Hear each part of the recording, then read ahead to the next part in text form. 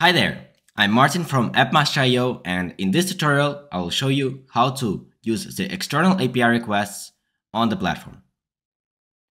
In this case, we will be building a simple web application which will query the current price of Bitcoin in US dollars and output it to the screen. We will be using the AlphaVantage API for this. To actually start building our API request, let's head to the Business Logic section and External API Requests tab. Here we'll give our request a name, and you can also input a description. Over here, we'll be able to define all of the parameters for our API request, such as, for example, URL parameters, headers, the body, the method that we are going to use, the URL, and the specific response, the response form that we'll be getting. Okay, so for this tutorial, we'll be using the AlphaVantage API documentation.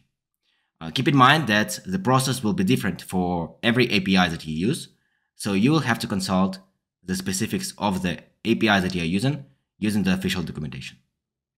In this case, we are using the currency exchange rate function, which will give us the current exchange rate of a specific currency, in this case Bitcoin to USD. As you can see, it has several parameters, such as the function, from currency to currency, and the API key with which we'll be identifying. Here we can see some examples of how to use it. As you can see, we put all of the URL parameters over here, such as Bitcoin to, in this case, CNY. And as an output, we get a JSON object with all the different information from our request. Perfect. Let's take this and define it inside of AppMaster.io platform. The method that we're going to be using is get, as we're actually getting the information from the server. And the URL will be the following: alphavantage.co query. Fantastic. Now, in this case, we are not using any headers, nor are we using any body.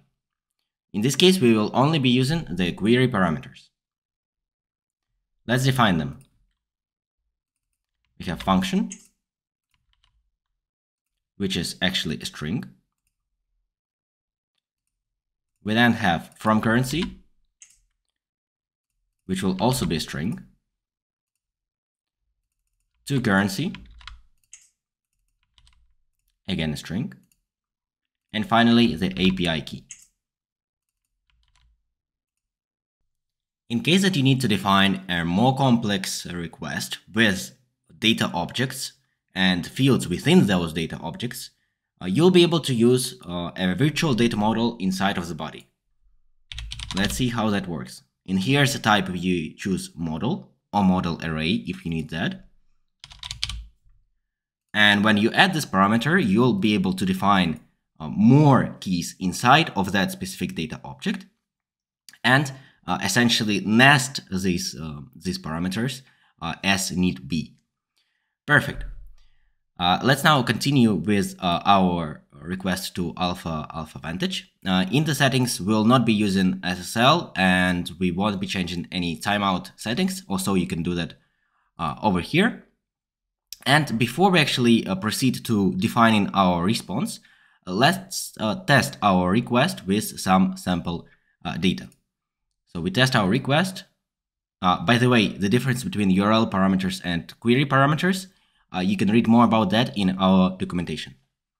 So the function that we're going to use will be currency exchange rate, as per the documentation. The from currency will be BTC, and the to currency will be USD. Now, I have already created a demo API key, and we'll put it over here. You can do it for free on the AlphaVantage website. Execute request. And as you can see, everything is working great.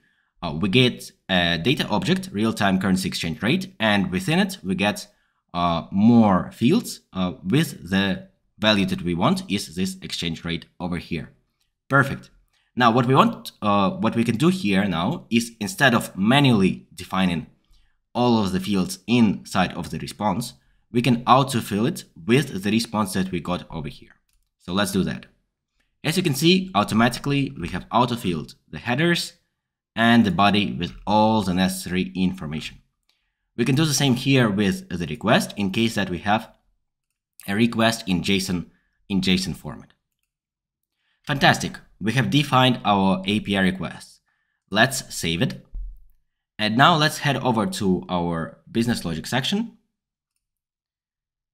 and create a new business process to actually triggering that external API request.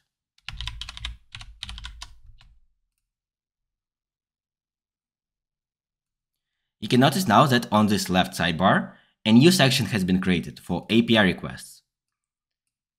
And here we can call the API request with the specific body, headers, and query and URL parameters. Now, to actually define all of these, we have specific functions created as well in the model functions, with which we will be able to make these parameters. In this case, just for the query ones. So let's find them. Make BTC query model in from the specific values that we have defined inside of our external API request editor. Let's proceed with that. So first of all, we want to create our query model in. And in this case, all of these will be already predefined. So the function, as said before, will be currency exchange rate. The from currency will be USD. The to currency will be, the to currency will be USD, and the from currency will be BTC. And the API key will be the following. Fantastic. Obviously, you can define these values dynamically, but in this case, we'll be just doing it all statically. Let's connect it. And the output will be going to the query input in the API request. Now, in this case, we didn't define any body, headers, or URL parameters, so we don't need to create them and input them in this case. The API request will work without them perfectly fine. Fantastic. On the output, the first thing that we want to do in this case is actually check that the response status that we get, the response code, is 200, which means that our function, our API request, has been performed correctly. To do that, we can expand the response status output from our API request and then compare it to the code of 200. Let's do that. So expand BTC-USD response model out. And here we have the code. Perfect. Let's compare it to 200. So with the default value of 200. And then use an if-else block to split our business process.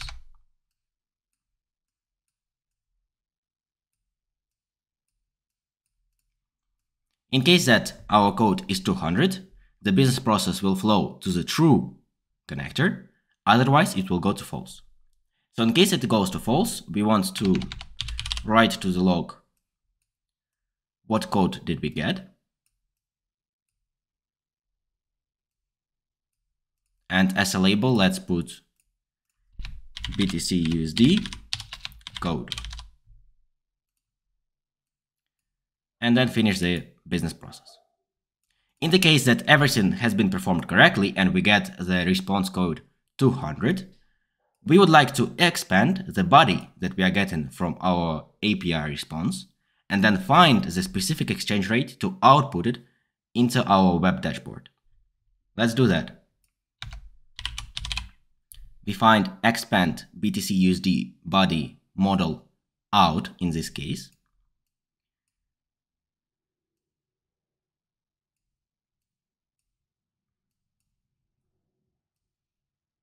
And as you can see, we get the one data object that we have defined in the response, which is the currency exchange rate.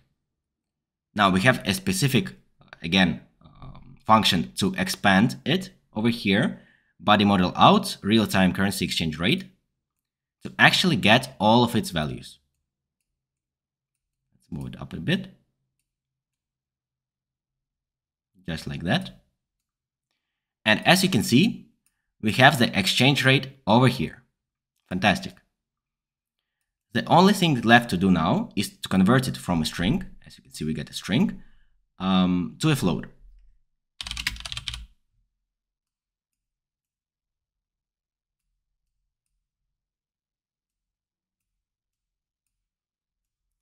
And just like that, we get the final value of our exchange rate, which we can output from the business process.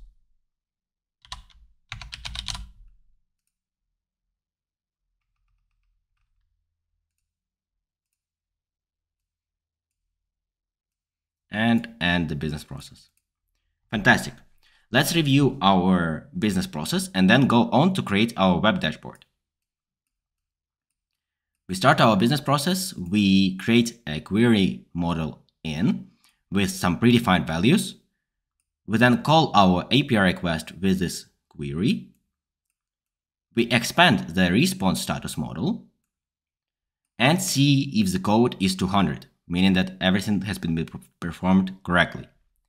In case that it is not, we write to log the code that we got and we end the business process.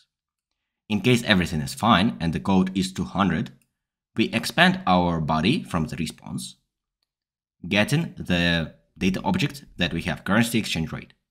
After that, we expand it and get all of its fields. We then convert the exchange rate from string to float and output it from the business process. Fantastic. Let's go on to create our web dashboard. Before we're able to actually create the web dashboard, we have to define a new endpoint to actually access our business process. So let's do that. Let's go to our endpoints tab and create a new API endpoint, which will be a GET request. And the URL will be, let's say, BTC-USD. Doesn't matter in which user group, endpoint group we put it. And we connect it to our business process. As you can see, there are no input variables, as all of them are static in this case.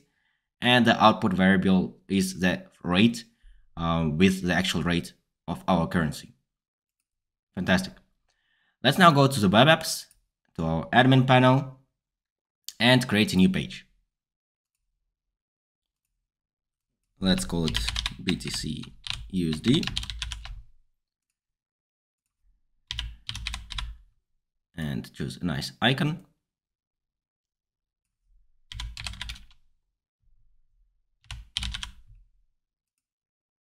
Fantastic. And over here, let's actually create a card, which we can find over here.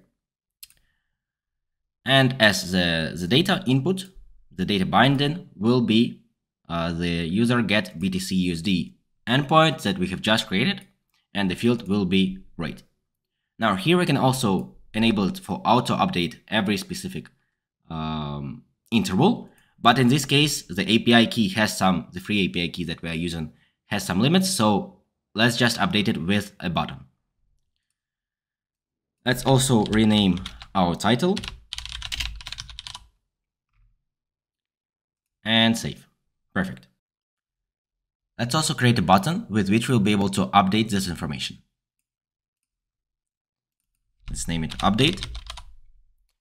And in triggers, on click,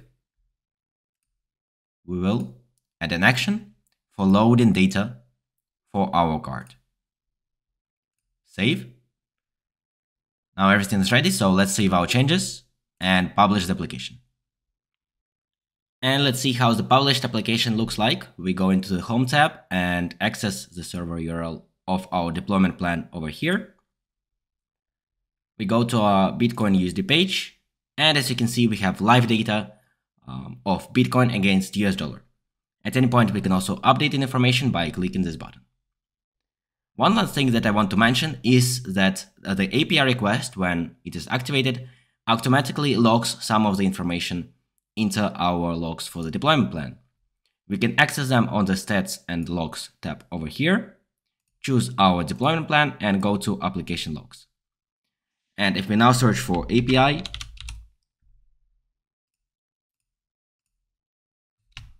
request, as you can see here, we'll be able to find some information about this request, such as the address to which we are making the request, the body, the request body that we are using, in this case null, the status code, and the actual response that we get from the server in JSON form.